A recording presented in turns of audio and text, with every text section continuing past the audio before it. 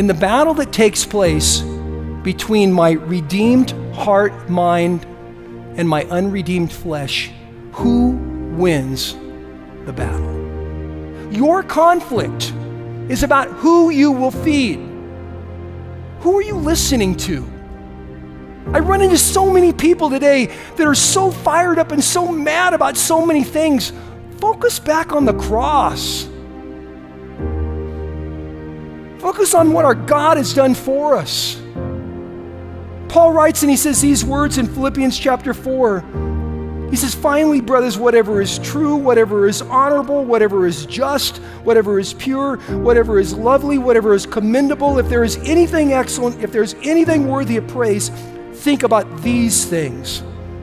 And what you have learned and received and heard and seen in me, practice these things, and the God of peace will be with you. There is victory to be had, folks. There is victory to be had. Ultimately, there's a victory that's already taken place. And there'll be even a greater one that's coming. But you don't have to walk in defeat right now.